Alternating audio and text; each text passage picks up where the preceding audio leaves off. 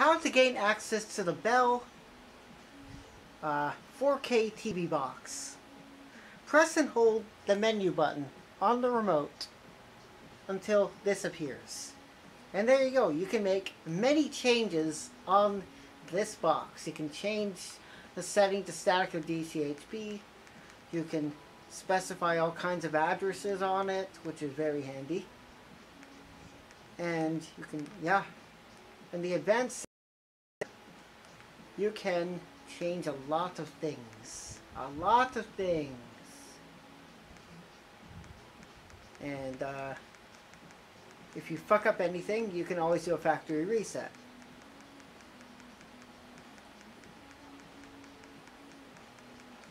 Right now, I'm just fucking around with this thing because, you know, I don't care. And if it causes it to crash, I can just reverse that function that I changed. I was originally set to no. I can change a few things on there and probably cause it to crash. Oh, bootloader menu. It doesn't show that, unfortunately. I have to hold the menu to even get to this section. I'm going to run a diagnosis. I'm probably going to change the splash attribute and maybe change the splash screen to show 0. That would be nice. I want to see a text coming on this bitch. But I'll do that later on. Right now, you got options like this, or you can, oh wow, I can even change this to PAL. Nice. Bell's about this, but I don't think it gives a shit. I'm going to run the diagnostics, so let's do this. It's going to reboot, obviously. So, it's going to boot into the diagnostics firmware, so we'll have to wait patiently and see what happens.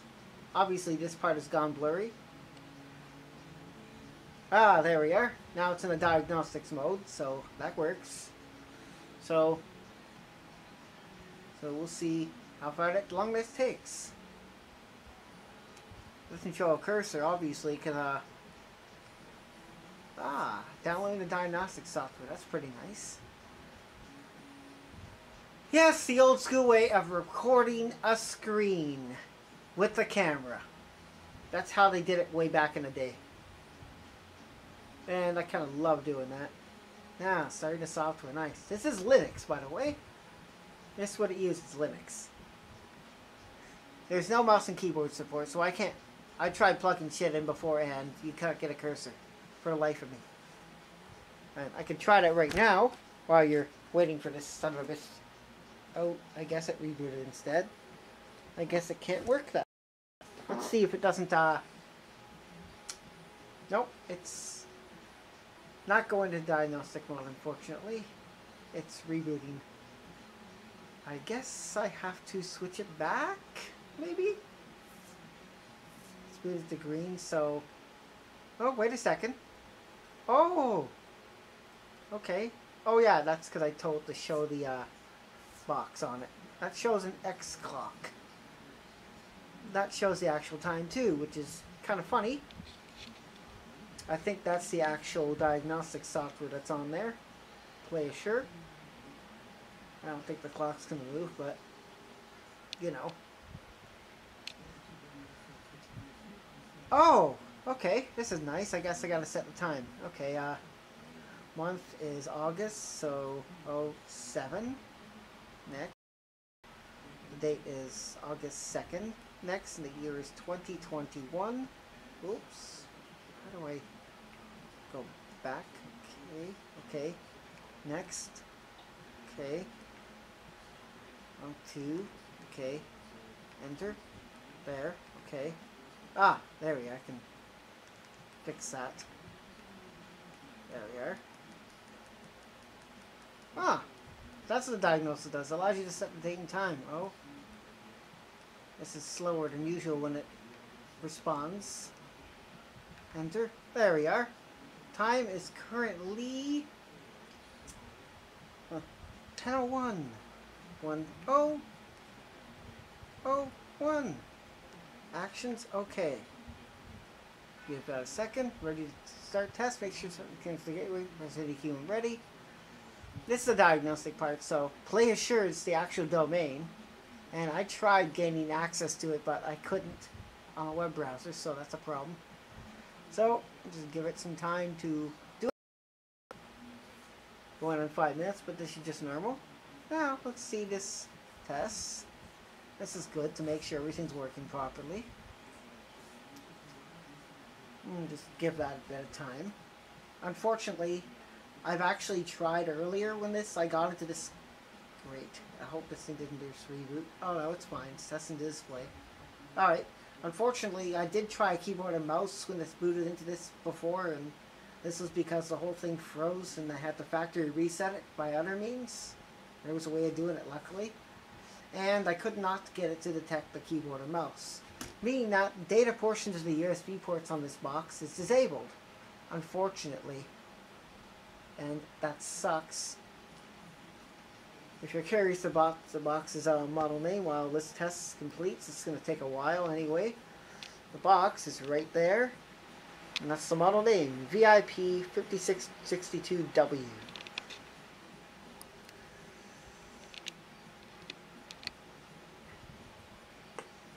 That's the name of the box you can actually get this information from when you trigger the diagnostic test. Not to mention the panel you're actually looking at is at least 15 years old.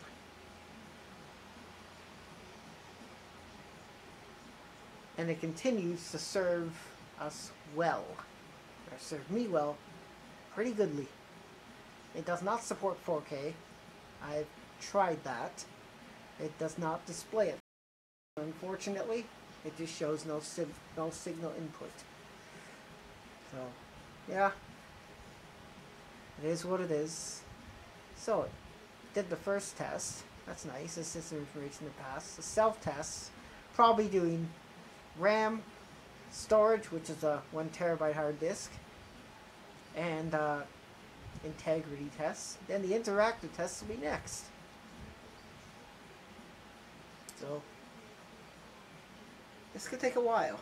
But once this goes past, they do the next test. And then, once this completes, I will get the option to do another retest of everything, or log the results. And I don't know where to access that fucking log file. I would probably have... yeah, that's going to be a bit of a pickle. There's no way of plugging a USB drive in there, and I don't think I can save the log file, unfortunately. But I can try and view the log. But I don't know what that's going to do, to be honest. So, we just patiently wait. I'm going to pause this. And actually, no, I'm just going to let it run. I can just cut results out of it so we don't miss a damn thing.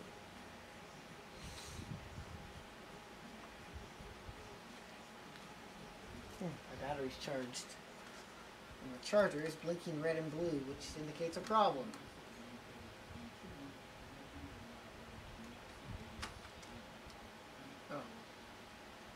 Uh-oh.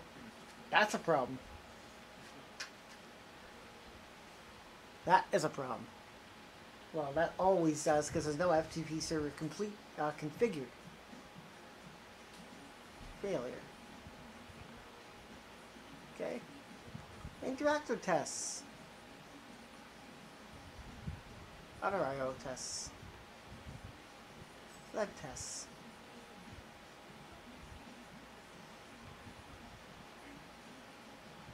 Nice. It blinks these ones.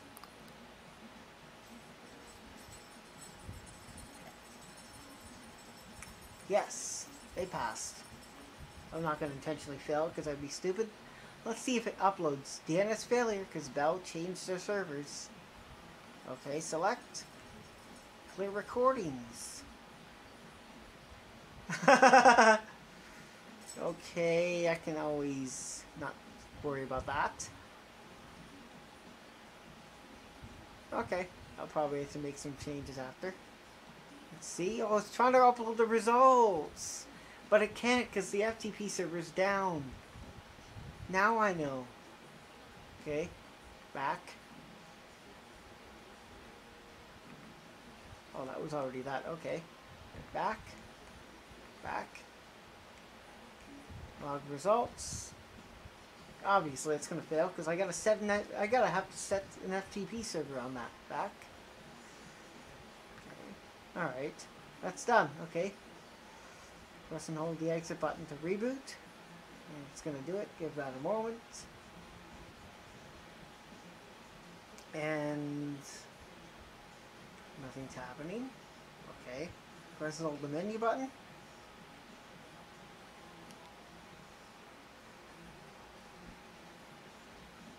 Nothing's happened. Oh, okay. Wow. Okay, I got some information here. Read baseline home. Successful. Okay. Back. Language. Oh, I can select in 4 different languages. I'll keep it in English. Open source information. Okay, I gotta manually reboot the box. And that's what you shall do.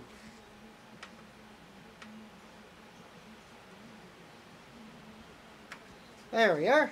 And that concludes the diagnostic test of the box. Now we'll watch it as it reboots into the regular format it normally does. Sadly, there was no exit button on the damn thing. Now it starts up like this from now on. This is a lot better than a blank screen, would you say? Apparently, yes, this is a lot better. However, I gotta see if I can change the splash screen. And I'll probably end up doing that later on. Hopefully I can actually get the text to show, and that should be splash screen 0. Fortunately, it won't be during this video. There we are. I like that lightweight screen much easier. Anyways, I'm going to cut it back. Thank you for watching. I guess you didn't want to see that licenses thing, so I just skipped that and took that out of the video. Originally it was at 313. I set the splash protocol to 0, so let's see if that does anything with this. This is what I want to see. If it's going to show the splash screen, or is it not going to show the splash screen? This is what we want. I want to see scrolling text going by. Not bullshit. Yes, I just started it back up again. I'm just going to confirm that. Okay, I'm going to put it to 1 instead of 0. 0, what? Or delete both. I'll just put it to 1. Let's see if that actually does anything done. Okay. Let's save and reboot. I'm just going to give it time for it to do its thing. Because 313 shows the actual splash screen, the Arris logo, which it now shows from now on since I made the change. So let's see if it's going to show something else. So we just wait and see. Okay, so value 1 shows the boot screen. That's fine. But I want it to show nothing, so I'm going to invoke this. And I'm going to change that to be 0 now. 0. Done. Let's see if it'll actually do anything.